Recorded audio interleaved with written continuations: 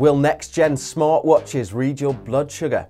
Delaying diabetes through immunotherapy, and swapping daily injections for a bag of beta cells. All that and more coming up in your T1D news update.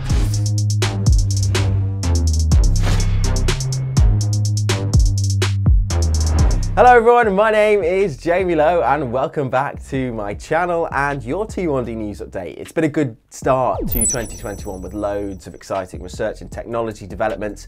Speaking of which, I'm actually going to be trying out a brand new CGM system, a low waste CGM, right here on my channel. So drop a like and subscribe to make sure you don't miss anything. But without wasting any more time, let's get into the news. Those Apple Watch rumours are on the way, so do stay tuned to the end of the video. But first, today, we are a step closer to giving up those daily injections. Novo Nordisk, the Danish pharma company, working with a US startup, Procyon Technologies, are planning to produce an implantable device containing insulin-producing cells grown from stem cells. This new partnership should speed up the development process and help get the project into clinical trials sooner. The pioneering treatment is being worked on by research teams across the world, with JDRF-funded research happening at the University of Arizona. Essentially, by implanting the cells in a protective container, the treatment would keep them safe from the immune attack that causes type 1 diabetes. So we all know, I assume, that our bodies kill off beta cells. That's why we become diabetic. So this encapsule, this little bag that they're going to put them in, will protect these beta cells from our bodies. However, the science is challenging. It requires expertise in growing insulin-producing cells and in creating the special containers that protect the cells from the immune system.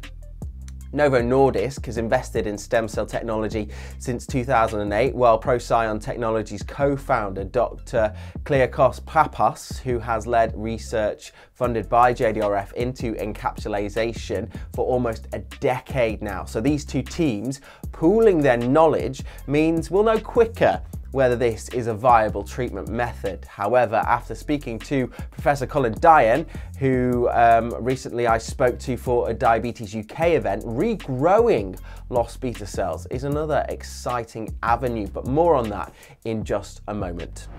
So, the big question, how has the COVID-19 pandemic affected you? For me, my insulin sensitivity is a nightmare. The dawn effect regularly ruins my day, and honestly, I feel like I've fallen out of touch with my healthcare team. But those experiences are going to help our advocates to make things better. JDRF is asking you to share your experiences of life affected by type 1 diabetes during the COVID-19 pandemic, which will help them to improve the support and information that they provide.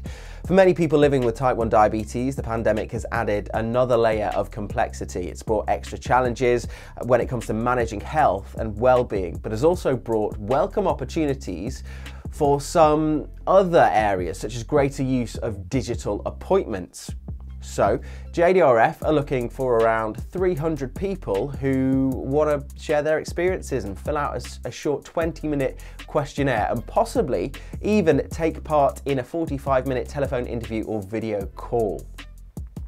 The survey closes on the 8th of March, so my patrons who are seeing this video on Wednesday, you've got a few days to get involved, but everyone seeing this on Friday, you've got until Monday the 8th, so get a wriggle on. I'll put a card on the screen and you'll be able to find the link in the description below if you want to take part. Next up today, the Type 1 Diabetes UK Immunotherapy Consortium was set up in 2015 with major funding from both Diabetes UK and JDRF to promote, develop and support immunotherapy research in type 1 diabetes.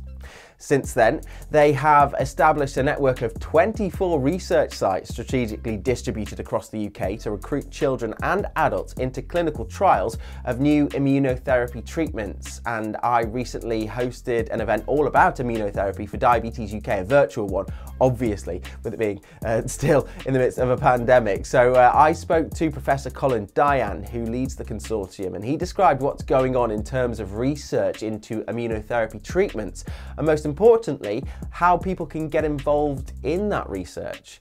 So I've dropped a few links to current trials that are currently recruiting. That will all be in the description box below. But essentially what they're doing is using different drugs to attempt to delay a diabetes diagnosis. Now this could be the difference between a diagnosis at the age of 10 instead of the age of 5. And the thinking there is a later diagnosis would mean that the family and the child is more prepared and will manage the condition better. Plus, the research going on is revealing more and more information to scientists all the time about type 1 diabetes itself, which will help them on the way to finding a cure.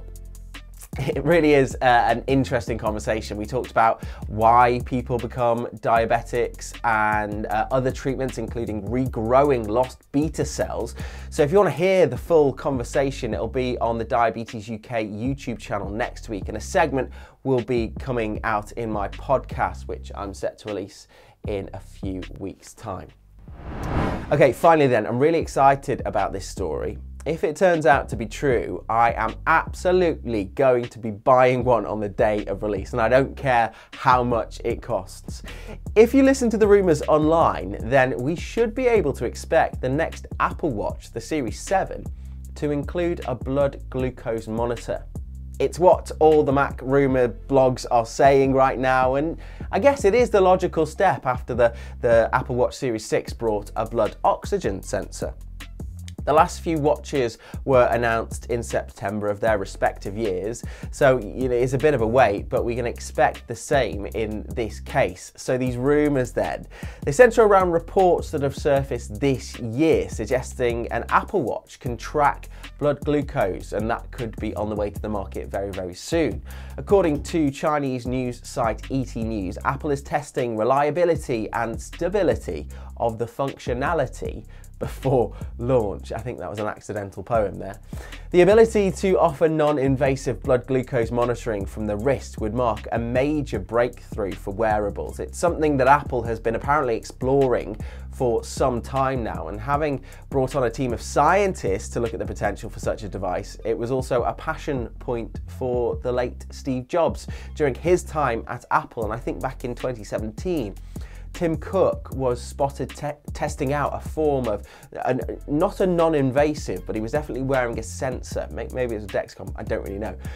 But I have previously been approached by companies testing out apps that use light and a smartphone camera to take a blood glucose reading. I'm not really sure what happened to them, so maybe that's going to be how it will work, but we don't really know right now, do we? Who knows? But if it happens, it will be revolutionary, and if Apple is working on it, you can bet Samsung too is going to be having a similar feature. The Galaxy Watch 4 is also rumoured to be having a same sort of thing, but no word yet on its next launch. And the Samsung watches are typically a little pricier than Apple's.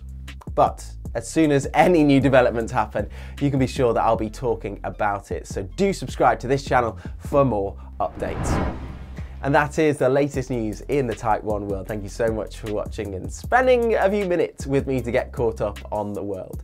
Don't forget, if you want to know more information on one of these stories, then you can let me know in the comments box below.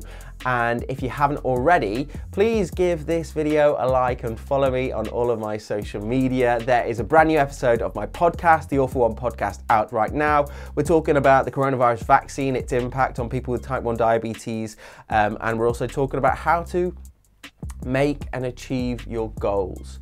So if you want to check that out, you can watch it here on YouTube. It's my last video, or you can download it in Apple Podcasts or Spotify and any other podcast app. There is also a link to it in the description box below, where you can also find a link to my Patreon, where for just £1 a month, you can support me to make more and better type 1 diabetes content, and my merch shop. So my Teespring and Spreadshirt shops, where you can wear diabetes designs scribbled by me, my own drawings on everything from a mug to a mask and a t-shirt. But that is just about it from me today. Thank you so much for tuning into my channel today. I hope you have a great rest of your day, and I'll see you next time. But for now, bye-bye.